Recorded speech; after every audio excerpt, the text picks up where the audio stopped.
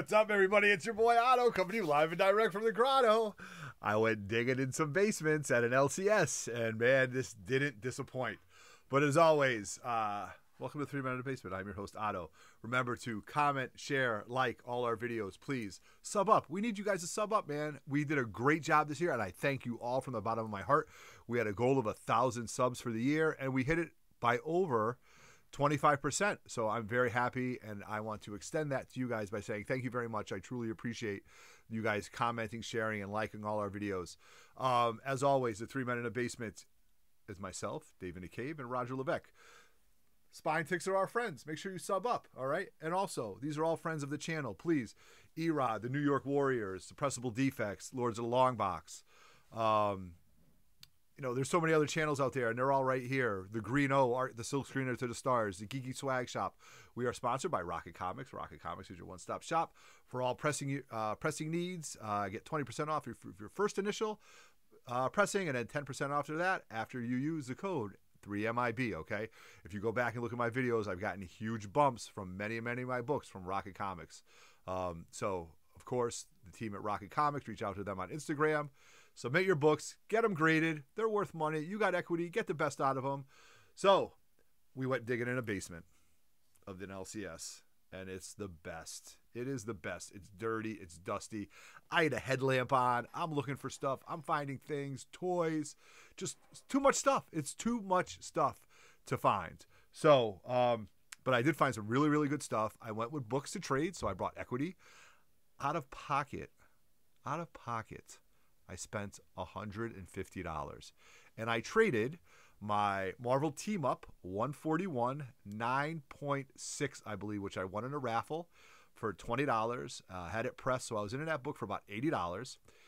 And I brought an X-Men 129 and 9.0, which I really thought the owner of the LCS would be interested in, but he told me that at a 9.0 he'd rather have it raw, but he was interested in the Spider-Man book, so I had equity.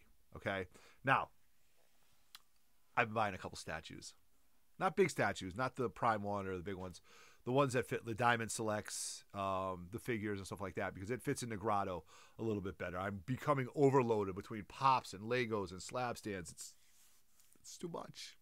It's too much. But what are you going to do? It's fun, and you like it.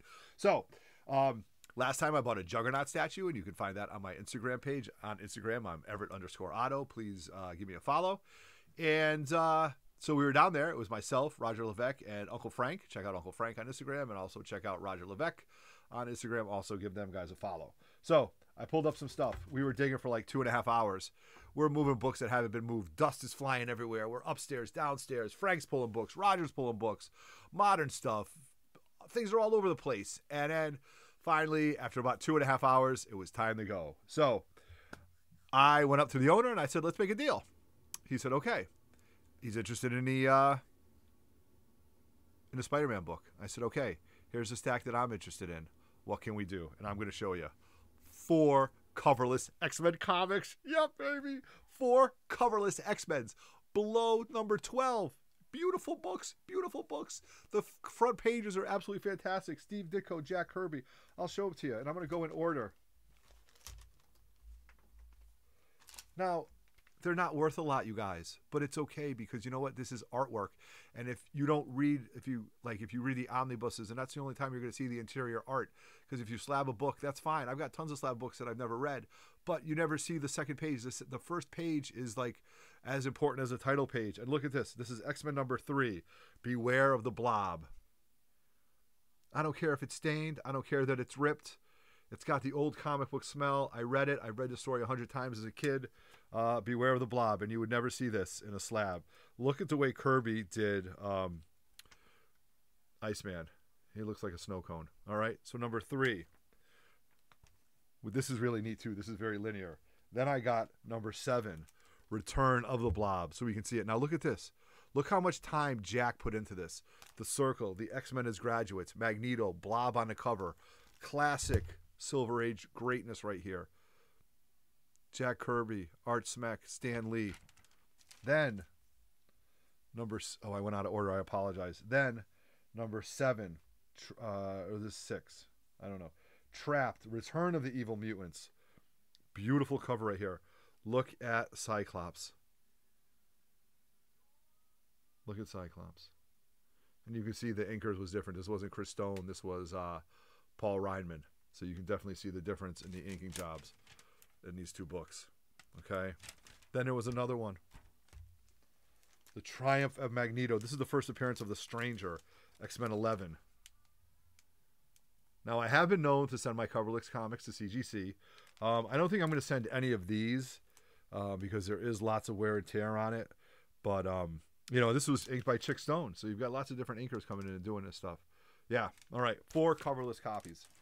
Then, books that I'll always pick up because it's the first appearance of Phantom X on the cover. 2 beautiful books sitting there raw. I apologize. I don't have these in books right now. But I always will pick these up. Because the first cover of a character that's really, really cool, and it's an X-Men book. Midnight Suns, Spirit of Vengeance, Part 2-6. Now I have 1 and 2 if you watch one of my older videos. Okay. I'll save these for last. All right. Then, as we were like wrapping up, I found some more X-Men books, and I'll buy these books 7 ways from Sunday. X-Men 268, beautiful Jim Lee cover, first time. I think Wolverine, Captain America. I forgot what that one was, but yep, beautiful book. It's got some wear and tear up in the corner, as you can see. But again, just another book that I like to have. I'll compare it to the other one. Bishop, one of my favorite X-Men's. I named my dog after Bishop. I've got like 7 of these. I'm going to send them all in and see which ones I can get as a 9.8 because I don't have this in a 9.8. And this book is slowly creeping up in price at a 9.8. I'd love it. Jay Lee cover, I believe. First appearance of Bishop, one of my favorite characters. And I named my dog after him, who passed away many years ago. But anyway, that's how much I love Bishop as a character. All right. These 2 books I will buy all day long. Actually, this is one of them. This is X-Men 212, Sabretooth Wolverine.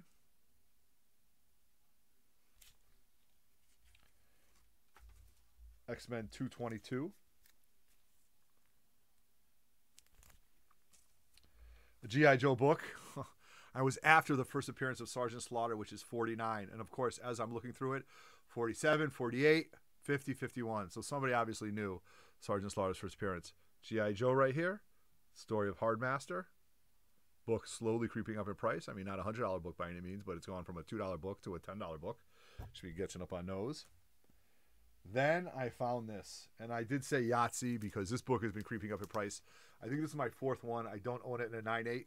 I'm going to take a look at them all today as I'm chopping up these videos and seeing which ones would be slab worthy. This one's got a little tick right there, maybe 2.